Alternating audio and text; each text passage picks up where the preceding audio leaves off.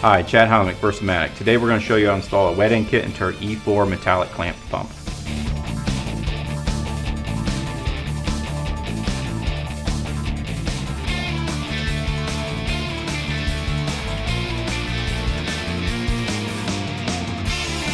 Out front we have examples of our air end kit and our wet end kit for our E4 metallic clamp pump. The rebuild you're going to see is accurate in man, method, and machine, but for video purposes, some parts of the work performed have been condensed in time. At any point during the presentation, please pause this video until you have completed any part of the process. The pump we are using in this presentation has been built new and is considerably easier to work with than a pump that has been used in a process. Additional time may be required in the preparation and separation of parts and components during the rebuild. Identifying which kit is required for your repair has become easier on newer pumps, with the permanently affixed metal serial number tag that now indicates the wet end and air end kit information for the pump. Kit information can also be found in the service and operating manual. Versamatic genuine replacement parts wet end and air end kits provide a bill of material of the components included in the kit. All items included in the kits are components that Versamatic recommends replacing when rebuilding a pump. The pump we are using today is an example of the ease of kit installation. Always consult your respective service and operating manual before performing any maintenance on your pump. Service and operating manuals include composite repair parts drawings, repair parts list, and torque specifications. For service and operating manuals or more information, visit us on the web at www.versamatic.com.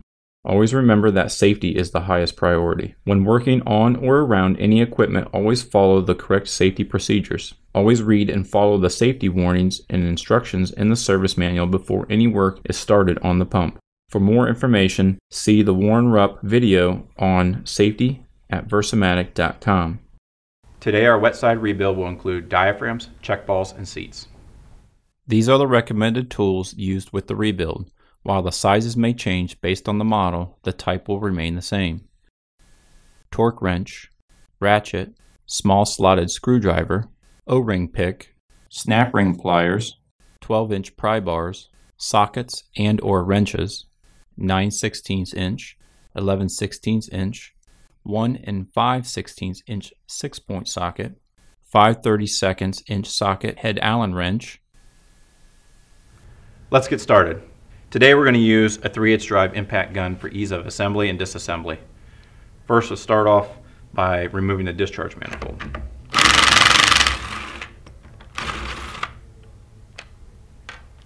Remove the discharge manifold and set aside for later reassembly. Remove the valve seats and check balls and discard. Now we're going to remove our main air valve assembly.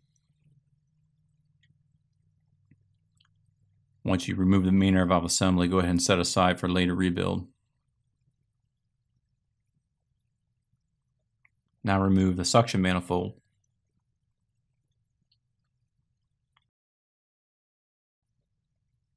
Go ahead and set the center section of the pump aside and remove the check balls and valve seats on the suction side and discard.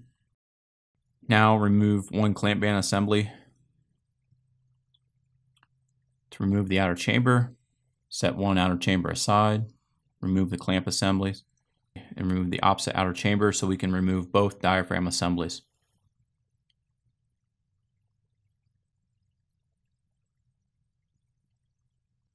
You may get one diaphragm assembly and one diaphragm assembly to the rod. Go ahead and set aside for later rebuild.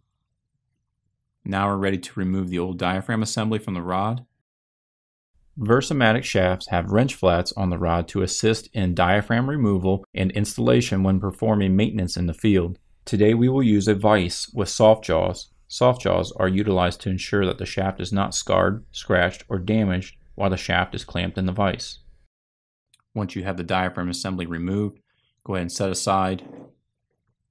Inspect the main shaft for any scarring, scratching, or damage and replace as needed. Inspect the outer diaphragm plate radius for any sharp edges. Address the sharp edges with a light sandpaper. You can also do this with the inner diaphragm plate.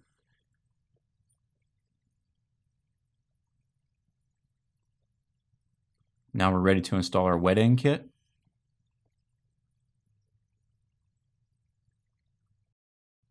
Note the orientation of the diaphragm of natural bulge in.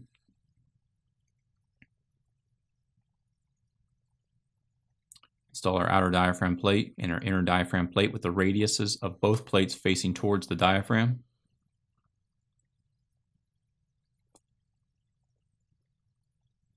Be sure to torque the diaphragm assembly to the recommended torque spec in the service manual.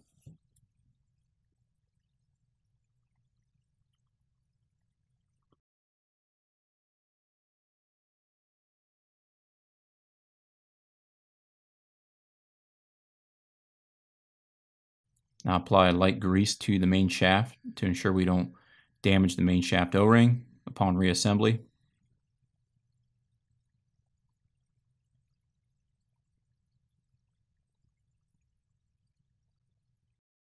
Now install our opposite diaphragm assembly, again with natural bulge in. Make sure the inner and outer plates radius are facing towards the diaphragm.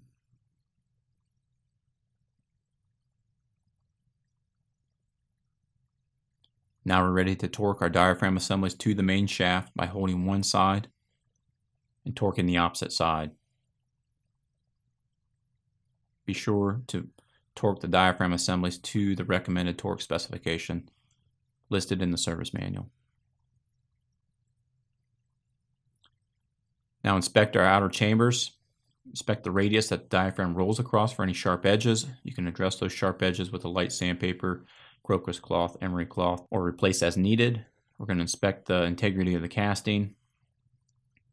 Inspect the machine surfaces on the suction side and discharge side, and inspect the ball guides for any sharp edges and address as needed. Note the orientation of the outer chamber. The discharge side aligns with the main air valve assembly. Now we're ready to install our clamp band assembly, clamping our outer chamber and inner chamber together.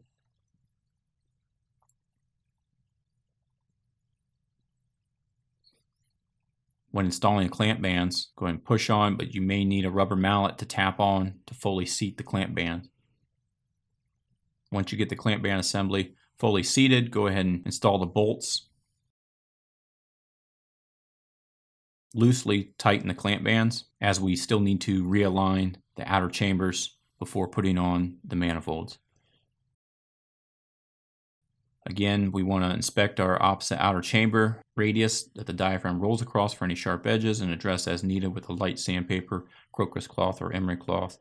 Inspect the integrity of the casting, the machine surfaces, and also note the orientation of the outer chamber in relation to the center block of the pump. The discharge will go towards the main air valve assembly. Now we're going to install our opposite clamp band.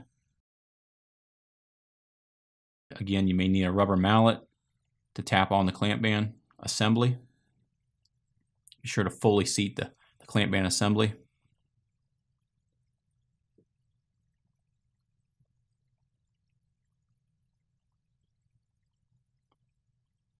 Once you fully seat the clamp band assembly, go ahead and install the bolts. Once you get both clamps installed loosely, you may need to align the outer chambers in relation to the center of the pump. When you tighten the clamp band assemblies, there is no torque spec, but tighten them evenly. Now we're ready to install our suction manifold. Inspect the integrity of the casting. Now we're ready to install our valve seat and check ball.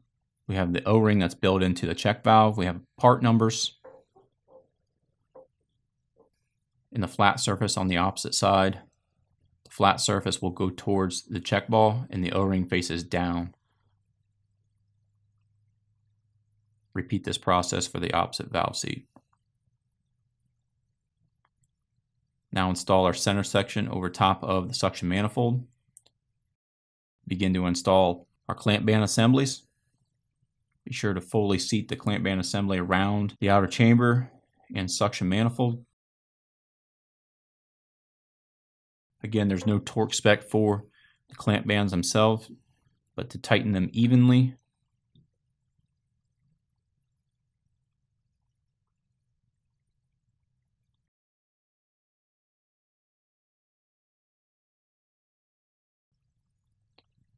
Now we're ready to install our main air valve assembly to the center block of the pump. Be sure to align all the bolt holes of the main air valve gasket with the main air valve body and the pilot porting holes.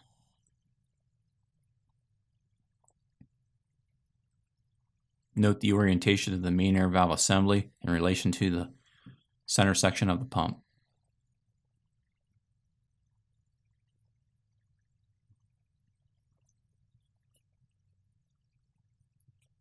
Tighten the main air valve assembly to the center block of the pump.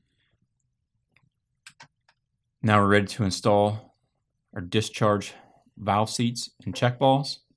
Note the orientation of the valve seat.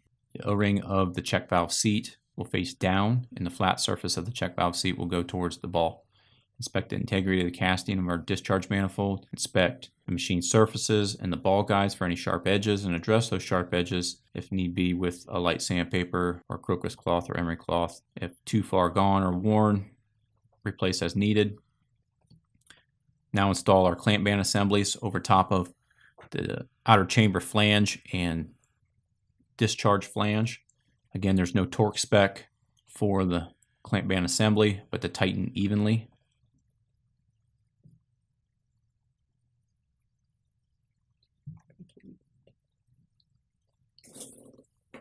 That concludes our wet side rebuild. When doing a complete rebuild, see our air side video.